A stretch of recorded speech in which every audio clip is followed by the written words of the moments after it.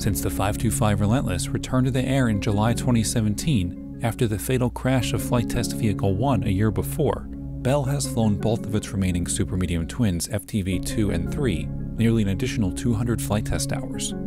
The two aircraft have accumulated approximately 290 hours in total between them. FTV-4 is scheduled to make its maiden flight in the fourth quarter. At the Heli-Expo show in Las Vegas, Bell showed its 525 mockup with a full VIP interior, complete with Bristow Helicopters livery, even though the oil and gas and search and rescue operator hasn't been officially revealed as a customer, as have any other customers.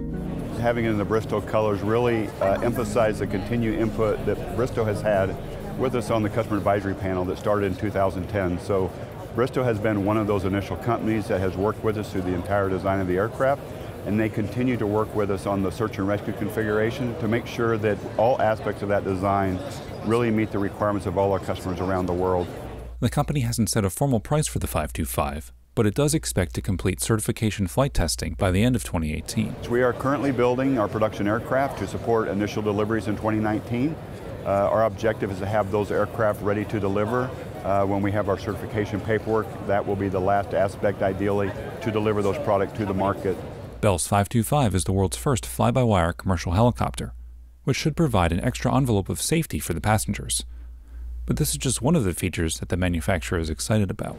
So fly-by-wire in the commercial market is very disruptive technology. It's just one aspect of the disruptive technology on this product that we have brought in from our military products. A lot of capability in this aircraft to bring airline-type economics, aircraft availability, operational cadence, and safety to the industry.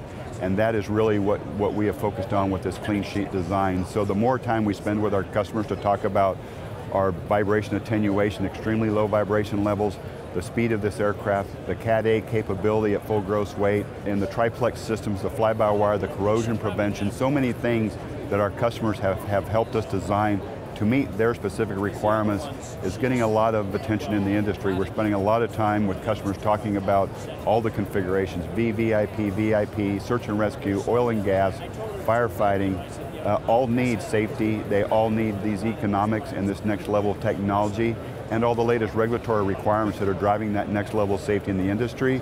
This really is that package that they're very excited about.